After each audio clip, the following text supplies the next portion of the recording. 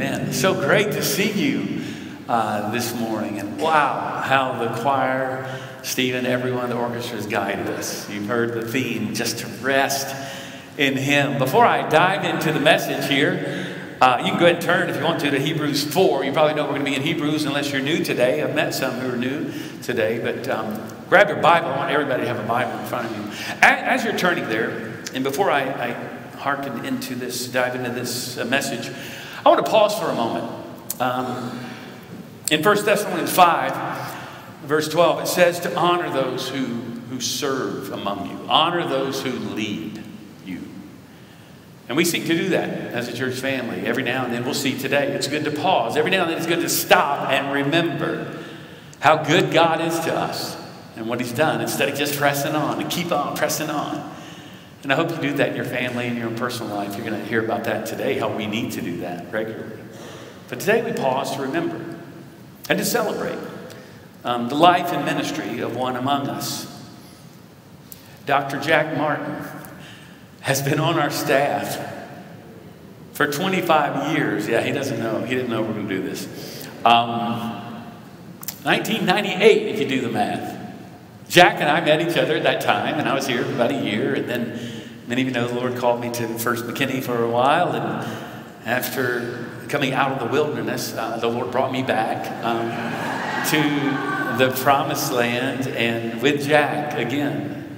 Jack has been a friend, a mentor in many ways. He's been a confidant. He's been a co-worker, a co-laborer. He's been a source of great comfort in my life and wisdom and encouragement. And I'm so thankful, Jack, for your life as you have served here so faithfully as the minister of pastoral care. I'm curious, and I'm going to do this. Again, he didn't know we were going to do this. Jack, I'm going to ask you to stand. Would you do that? Would you just stand for just a moment? And I want to ask you, church family, if you have received a phone call, maybe a text, maybe a moment, maybe a home visit, or he's come to visit you in the hospital, or perhaps he's done a family member's funeral. If that describes you, would you just raise your hand? Would you just, Jack, I want you to look around. I want you to look around. Because the Lord has used you in the lives of so many of us. And we praise Him for you. Thank you for being faithful.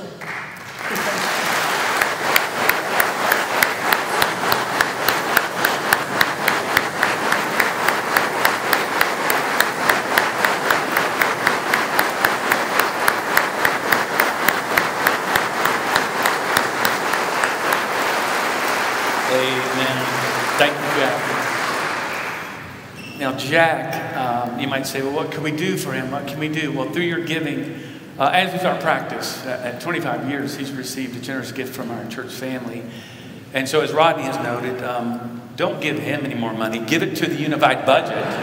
Would help a lot. So do that this week. No kidding, because this is the week, gang. Rodney is kind, but this is the week. We're closing out the financial year. And if you could, I'm asking some of you who can, to give this week.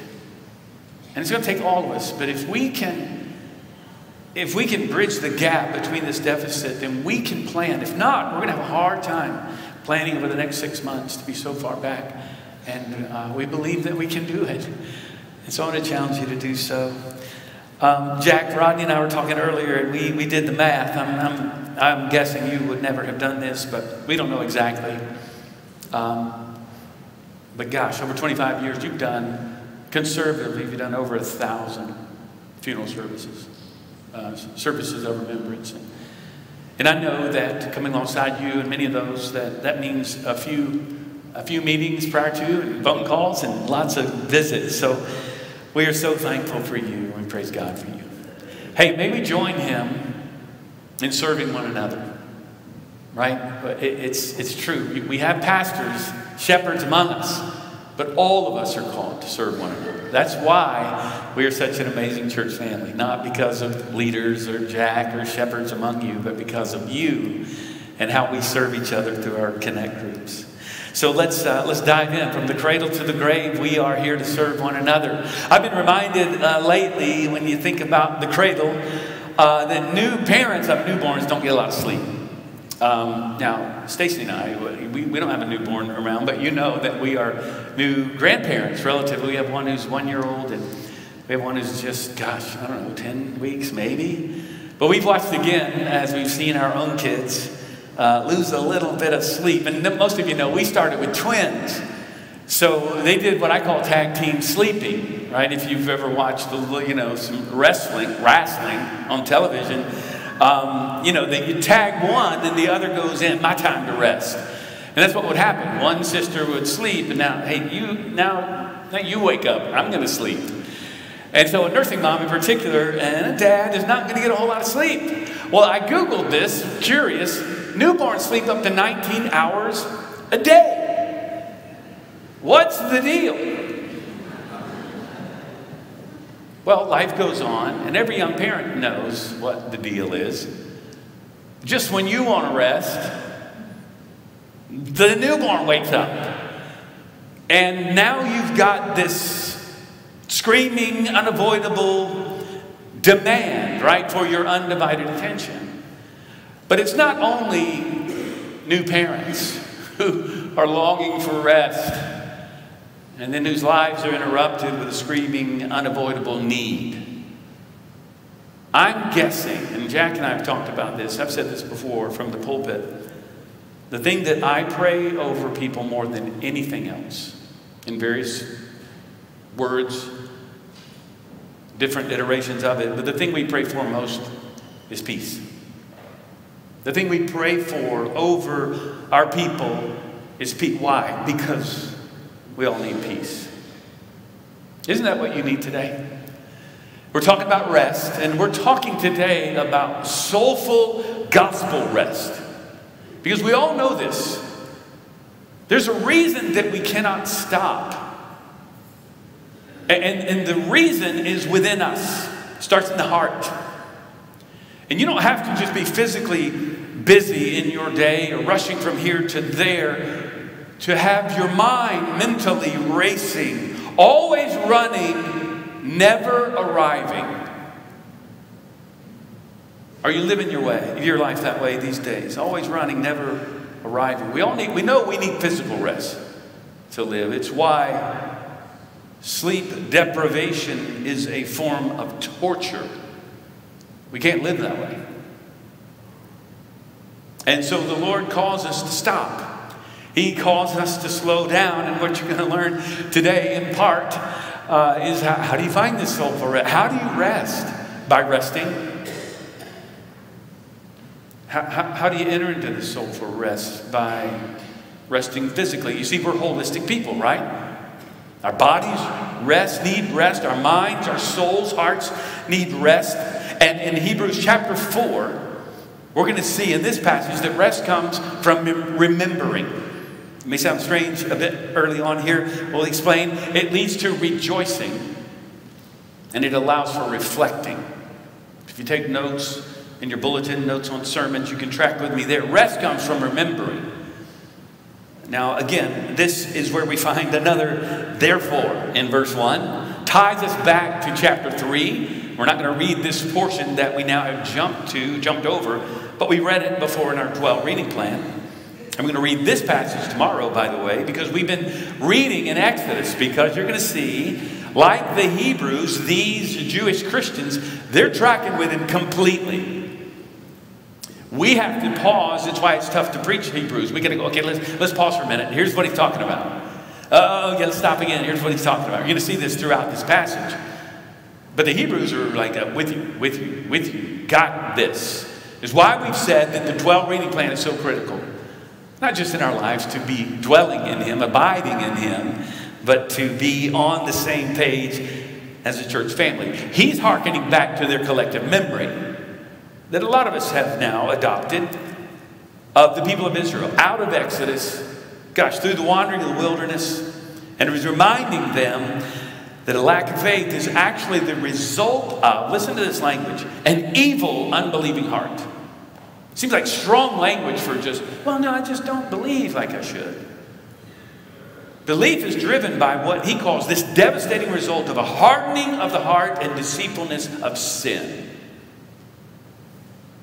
Unbelief is not a small thing before God, who says, trust me. So he's drawing from Exodus. He's drawing from Psalm 95 is another place. But look at this. Here we go. Therefore, while the promise of entering his rest still stands, let us fear lest any of you should seem to have failed to reach it. For good news, literally, gospel, same word that we use, the good news came to us just as to them. So good news came to them. He's hearkening back again to the people of God in the wilderness. But the message they heard did not benefit them. They heard good news, but it didn't benefit them because they were not united by faith, operative phrase, with those who listened. That is to say, those who did receive it. Those who did believe. They weren't united, the ones who didn't receive it. Now, it's important in this passage, real quick, to understand, he's talking about three types of rest. Primarily here, in this passage, he's going to be talking about future rest. A future rest to come. But here he's talking about a past rest, right? Of the people of God. He's using the analogy. Future rest. And then how we can experience this present rest. The current rest. So the past rest is talked about in chapter 3. People called to enter into the promised land. You remember the story again. The Hebrews are tracking with him here. There were giants in the land. They were scared. They were afraid. They knew that God had promised them the land, but they didn't go in. Disbelief kept them. A lack of faith, and God vowed they would never enter it. That's what happens when we do not believe. Why is it that you cannot stop? Why are you always running, never arriving? Because you're not remembering what God has done in your life. If you are a believer, you have forgotten that you've been justified already. Not through your works, not through all your efforts, not trying to please everyone around you or accomplish all of these things. Why can you not stop? Why are you anxious? Because you have forgotten who you are. Which is why all of the Christian life, I had a conversation with one of our young adults this week. All the Christian life is remaining in him. And I told this young man, 20-something, I said, you'd probably think as your pastor, older man, I've arrived. I may just stay here all the time. I'm just at peace, at rest all the time. And I said, that's really not the case. But you know what I know? That is the battle of the Christian life. That's my focus. Lord, remind me again of how much you love me. Remind me that I'm covered in your righteousness. I am fully forgiven, totally loved by you. That's who I am. Nothing that's said, nothing I do or do not do today is the truest thing about me. The truest thing about me is that I am loved by him. This is the Christian life, friends. To remain in him. Not that you'll lose your salvation, but because you have it. You don't achieve it. You've received it. That's where rest begins.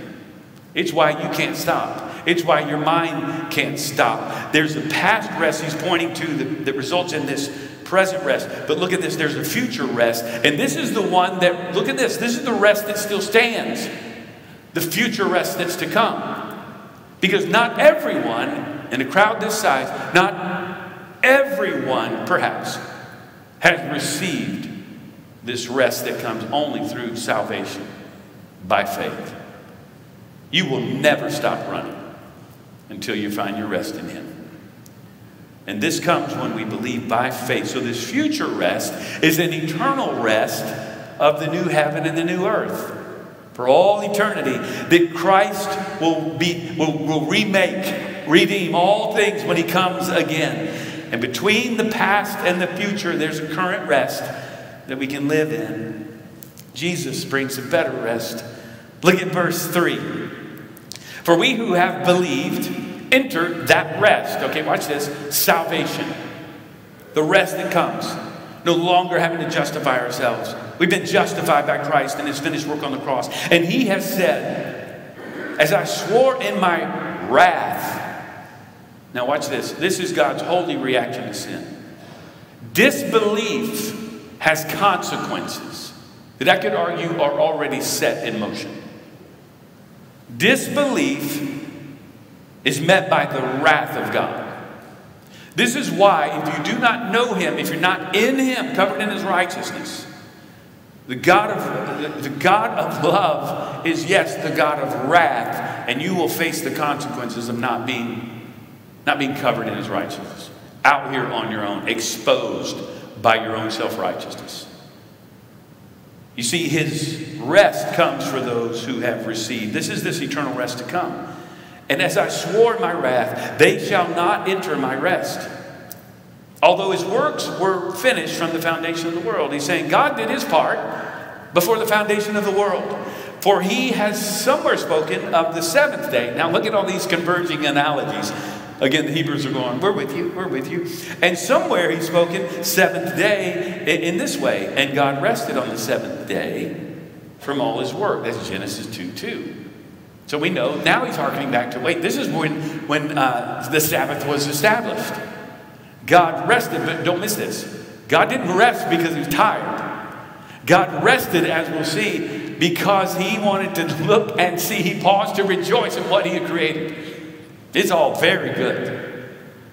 And so he's combining all of these three aspects. Rest of the past, the future, the present, now that we can experience because of what Christ has done. He brings this fourth analogy in this creation. So God establishes rest, and then it's, look at this, it's then implemented in the law in Exodus 20. It becomes law. Again, how about that? There's a reason God says, this is one of the 10 commandments. Stop. Stop. It's that Psalm 46 verse 10. Cease striving. What? And know that I'm God. Stop. Some of you, the holiest thing you can do today is to go home and take a nap. Can I get an amen? Tuesday afternoon, the holiest thing you might do is step away from it all and remember how much he loves you. You see, there's a way to live in this Sabbath rest. Exodus 20, it's instituted in the law, and then Jesus comes. He says, that's the Sabbath that was made for man, made for us. And then Jesus says in Mark 20:27, I am the Lord of the Sabbath. Meaning I have authority over it all. He's speaking to the Pharisees saying, I'll determine how to institute this Sabbath. Because there's a Sabbath rest that's way beyond one day. Way beyond a command in Scripture. It is found in me. I am the Lord of the Sabbath. All of this, I'm saying all this because he's making the point. This is the point. Whether it's past rest he's talking about, future rest to come, current rest that he now experiences, is all entered into by faith. It's trusting in the promise of the finished work of what Christ has already done. Look at verse 5. And again in this passage he said, they shall not enter my rest. Since therefore it remains, okay, look at this, not yet fulfilled, for some to enter it. And those who formerly, okay, earlier ones, received the good news, failed to enter because of disobedience. Again, he appoints a certain day. Look at this. He has set a date on the calendar for this rest. He set a date on the calendar for this rest for you. What's the date? Today. Today is the day. Today is the day. Today is the day of salvation. Today, saying through David, oh, now he's bringing David in so long afterward in the words already quoted. So now he's just noting Psalm 95, today, if you hear his voice, do not harden your hearts. And friends, I'm pleading with all of us. If you do not know the Lord Jesus, I'm pleading with you, do not harden your heart. And don't simply, well, yeah, I just struggle with belief. I'm just struggling. I get that. Friend, there comes a point when you have to step in by faith and say, I'm tired of trying to justify myself. I'm tired of being good enough. I can't rest. And even when I do rest, my mind cannot stop. I'm anxious. Friend, you will never find rest until you find it in Jesus. And today is the day of salvation for you. To say yes to him. What he's doing here, bringing David in the mix, we've got all of these, and he's about to bring Joshua in. So he's not done yet. But what he's doing is he's saying the entire Bible is connected, and it all points to Jesus. We say this often. Today, we will remember. And friends, I just want to affirm you for being here in worship on this day, the Lord's Day. And I challenge you, whatever you've got going on, if you're in town, to be here next week.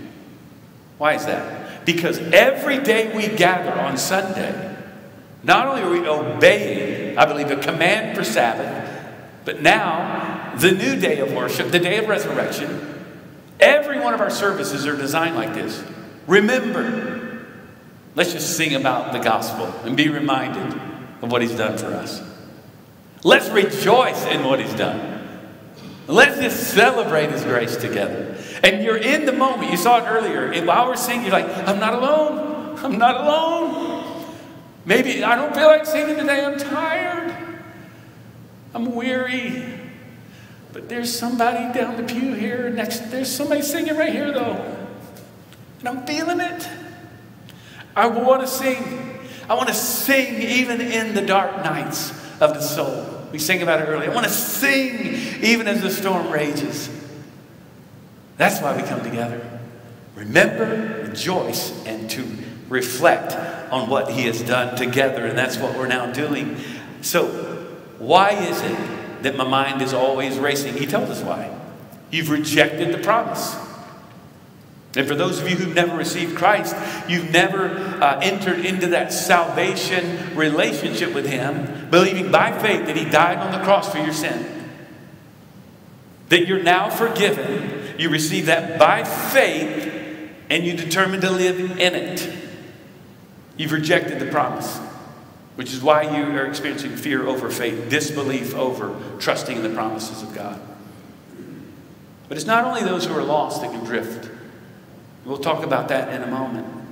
Because like them, the people of Israel, they have 24/7 reminder of God's presence. You read about it this week. The pillar, the fire, the cloud, that they followed all the time. They had the presence of God among them. They saw many miracles. We have the same. We have the Word of God. We have each other. We have the church. We have His Spirit constantly guiding us, in us. So we don't have to work or enter into our own self-justification. So here's the question. Pause for a moment. What marks your life? And God knows. What marks your life? Peace? A non-anxious presence? Constantly, Lord, remind me again of how much you love me. Oh, I rejoice in your grace. Yes, that's who I am. Wow, I can love others for free because all the love I need I've found in you. What marks your life? Or honestly, is it anxiety? Is it worry? Is it constant dis-ease? Unrest? Let that convict you, because the reason is that you have forgotten. And you need to constantly go back. Are you doing so? Are you abiding in Him? Are you in His Word? Are you? And if not, again, as a church family, I just challenge you to join us. Tomorrow morning, we'll be reading Hebrews 4. And we've been reading in Exodus. And we're going to go along with our scriptures. And you can come to this time prepared and listening, always hearing from the Word of God every single day. And that'll remind you, again, that your identity is not achieved. It's received. So remember, resting leads to remembering. But watch this. Resting leads to rejoicing. That's what follows. You know, we often think of Sabbath as rest, and it is that. But Sabbath was a day of rejoicing and celebrating. There's a whole year of Jubilee, of celebrating God's faithfulness. In fact, early Christians, we say this at Easter time when we're fasting, Sunday was a day of feasting and celebration. To say, yes, He is so good to us. Resting leads to rejoicing. Look at verse 8. Now He brings Joshua into the mix. Again, just showing us it all points to Jesus. If Joshua had given them rest, remember Moses, didn't lead them into the promised land, Joshua did. So if he had led them into the promised land, then was it a cruel joke? God was leading them there. They're going to find rest from their wandering in the wilderness. And God would not have spoken of another day later on. He's saying, Joshua didn't bring rest. Watch this. These Hebrews are tracking with him, following their history, knowing it so well. And then he says, Yeshua did not bring the freedom, finally. Yeshua, you know this, in Greek is Jesus. Yeshua was the name of Jesus. Jesus is the better Joshua. He's saying Joshua didn't do it, but this new and better Joshua does bring rest. Look at verse 9. So then, there remains a Sabbath rest for the people of God. There remains a Sabbath. For whoever has entered God's rest is also rested from his works as God did from his. God rested in his work, yes, in creation, but watch this. Jesus dies on the cross. His final words, it is finished. It's been said that Buddha gathered with his disciples as he was dying, and his last words were, never cease striving. Jesus' last words were, it is finished. Rest. There is a Sabbath that remains. And for those of us who have received it, I want to challenge you with this. He's talking about a rest that, yes, we can experience it now, but it's because primarily we know that ultimate and eternal rest is coming. This week, like every week, Jack can testify, we lose members of our church every week. And this week, we lost two great ones in Neil Davidson. Singing in our choir, you know the Davidson family, many of you. Always smiling. Love Neil Davidson. We lost Dr. Russell Dilday this week. And there's much I could say about his impact on my life. He was the president of the seminary when I got here from Charlotte, North Carolina. At the time, Southwestern Seminary was the largest seminary in the world. And if you knew anybody who was awesome in Baptist work, they went to Southwestern, or so I thought. And people who impacted my life, and I ended up there. Dr. Dilday was a statesman. He was a man of grace. And even in the face of injustice, he stood strong and loving and faithful. But I reference these two men, and by the way, his service will be the 8th of July.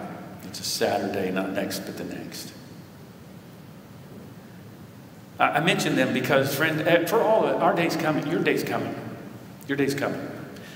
And most of us, we won't do much, that's great, that will be remembered, president of the seminary or whatever else, but you know what we can do? We can trust in the Lord today and live in the freedom that he's given us. That's what he's called us to do.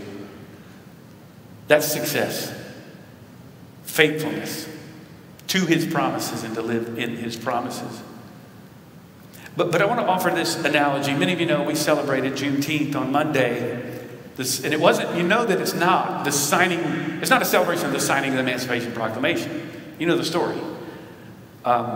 January 1st, 1863. But Juneteenth actually celebrates the actual implementation of the reality. For those slaves in the remotest part of the Confederacy, Texas, and Galveston in particular, the last to hear a year and a half later that they were actually free. That the law had stated that they were free. And so for them, it became the first Independence Day. Not 1776. For the first time, after Union soldiers finally came and said, no one's told you. Your masters, the slave owners, haven't told you That you're already slaves and now, already free from slavery, and now we're here to celebrate that and to set you free. And instead, what had happened at that time, of course, is a year and a half later, they didn't know. They didn't know that they'd been set free. Can you imagine being a slave all your life and then being set free? Announce that you are free to go. Friend, we have the opportunity to declare that kind of freedom to people today. Who do you know in your life who does not know? They're in bondage. And you might be thinking, some people, maybe in your family, co-workers or friends or people you go to school with, you might be thinking, they don't seem like they're in slavery. Oh, they are. And we have the opportunity through the gospel that brings freedom to set them free. And they too can have, for the first time ever in their lives, an Independence Day that sets them free. I share all of this because, friends, freedom has come. Now, here's the other part of this analogy. You can know that good news has come. I could argue you could even receive it and not live in it. Many of us here today, how about all of us? We're prone to go back to the law, back to our own self-salvation program. And it's why we cannot rest when we've already been set free. It's why Paul says in Galatians 3, you're trying to let Moses finish what Christ has begun. How ridiculous is that? Because you receive salvation, he says, not by works, but by faith. So continue on in faith. Which means constantly going back to the promise that he's given to you. I want to ask you, are you living as if you're still in slavery?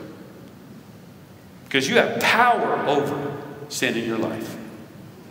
You see, resting results or comes from remembering. And resting leads to rejoicing. And finally, we'll close with this. Resting allows for reflecting. And this is what we do when we rest. This is a lost art in our culture. Just stop. Get away from your screens. Get away from the news. Get away from the noise and just stop. How do you experience peace like that? I'm talking about physical, mental rest. What do you do? Again, a lot of us say, well, I go on a vacation. I can't wait. I was talking to a young adult, one of our young dads, and he said, I was saying, how was your vacation last week? And because I just wanted to vicariously live through his vacation and to the beach. And he said, oh, he had 3 little girls. We don't go on vacations anymore. We go on trips with our family. And now I need a vacation, right? You're laughing because you know what I'm talking about. You can say, well, I'm looking forward to a nap. I can't wait. No, you know what? I'm going to be off. Like, I got a vacation coming up. It's 3 weeks away, but that's when I'm really... Yeah, how's that working out for you, by the way? See, we can live in this rest. Wouldn't it be amazing if you could actually, do you believe it? Actually live in this gospel peace that comes. How does it happen? Look at this in verse 11. Let us therefore strive, interesting language, be earnest, diligently, eager. And in fact, look at this, work, make every effort to enter that rest, so that no one may fall by the same sort of disobedience.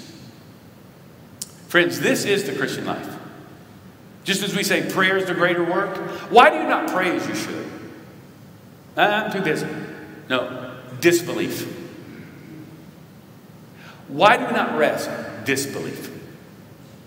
To come back to his promises over and over again. Lord, remind me again of how much you love me. Remind me again of how much you love me. How are we reminded? He tells us, look at verse 12. For the word of God is alive and active, sharper than any two-edged sword, piercing to the division of soul and of spirit, of joints and of marrow, and discerning the thoughts and the intentions of the heart. Interesting segue into why we should avoid disobedience. Now listen to this, friends, listen. The Bible, yes, it's life-giving. Yes, it blesses us. But watch this, the Exodus story tells us that the Word of God is also capable of condemning us. It speaks truth into our soul. God's Word is alive because God is alive. And His Spirit is speaking to you. God's power is exercised through His Word. Are you catching this? God's Word accomplishes what it intends to accomplish. And sometimes that is opening His Word, being totally convicted by the Holy Spirit that we must repent before God and change our lives, or we'll never experience rest. And that's what God is calling some of us to today. A habit that you've fallen into.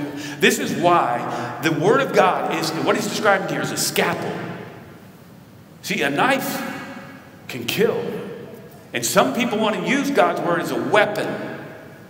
The Word of God is a scalpel that cuts to the heart of the matter. And if the Word is a sword, Jesus is the swordsman. He's the one who lovingly comes. And the Word of God points us to the Son of God. Look at verse 13.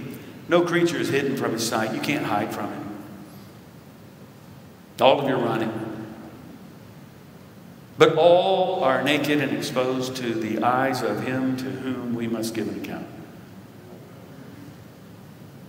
There's coming a day you will stand before holy God, and you will have either received His Son as your salvation, or you will be standing there exposed in your own self-righteousness and in your sin. The Word of God is like a mirror. Better, it's like an x-ray. We stay in it because it looks at the heart. My motives. Friend, if you're here today, and like many of us, you're always running, never arriving, I encourage you to pause, to slow down, and to rest in Him. And we're going to just end our time together by doing so. But here's the challenge. If you've never received Christ, today is your appointed day. Today's the day. And I want you to just bow your heads and close your eyes with me. And I want to, again, for you to listen and hear the words of Jesus, not my words, His words for you today. Because you see, Yeshua, the first Joshua, said, be strong and courageous. Well, that works right up to the point when you're not strong and courageous anymore. He said, be strong and courageous because there are still battles to be fought. But Jesus, the new Yeshua, Jesus says, come to me, all who labor and are heavy laden, and I will give you rest. Take my yoke upon you and learn from me, for I am gentle and lowly in heart, and you will find rest for your souls. So now, in silence and for a moment, let's just come before Him and just rest in Him. Embrace His promises, experience His presence. And right now, just remember, rejoice, reflect, and tell Him how you're going to live for Him this week.